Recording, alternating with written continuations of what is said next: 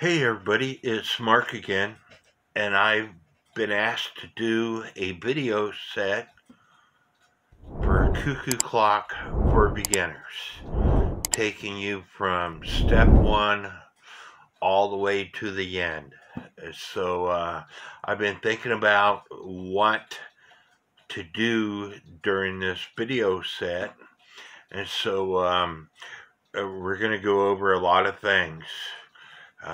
We're going to go over tools, a little bit of history behind cuckoo clocks.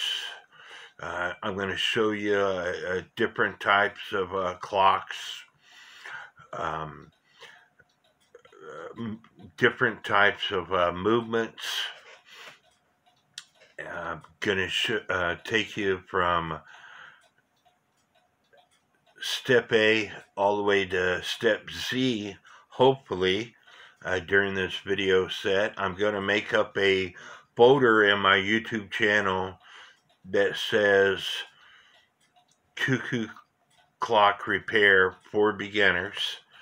And so if you're a subscriber to my channel, look for that folder. And as I make videos for this set, I will put them in that folder. I will use some videos that I've already made. There's no sense in me making videos on how to repair bellows when I already have excuse me, when I already have videos out there. I do have some different kind of glue. I might try that during this video set, but we're gonna talk about a lot of things, and the first thing that I will tell you is I am not an expert on cuckoo clock history unless there's providence, meaning there's a date on the clock, there's a manufacturer on the clock, you have paperwork in hand from showing the history of that clock, when it was made, when it was purchased, etc.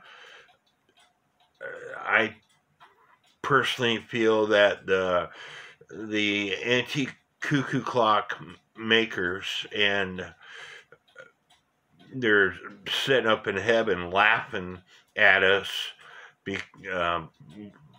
talking to themselves, saying, you know, maybe we should have put our name and our dates on the clocks and on the movements.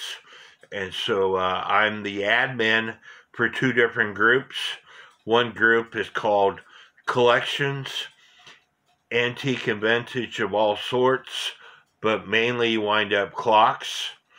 And I'm also the admin for a group that I inherited from a friend of mine who asked me to take it over on his deathbed. This group is strictly about cuckoo clocks and all things Black Forest, UK. And so if you want to join those groups on Facebook, I will put the links in this video. You have to answer the questions. If you aren't able to answer the questions, more than likely you will not get approved to be in those groups. The groups are slowly gaining more group members, and that's because we are not allowing automatic approval in the groups. Anyway, the reason why I mention that, in both my groups, my Black Forest group expert, Valentin Weber, is German, lives in Germany, and if I have a question on a cuckoo clock, I ask him. Again, I'm not an expert on the history of the making of clocks. I will point out during this video set some web pages that you can check out, but we're going to talk about several things. I hope y'all stay tuned. I hope y'all hit that subscribe button. I do this to help people out, and I've never asked any of my group members that I video chat with for one dime. So I will get paid when YouTube gets their requirements. So hit that subscribe button, hit that like button, hit that notification button, leave me some comments, and stick with this. Between us, we might learn a few things.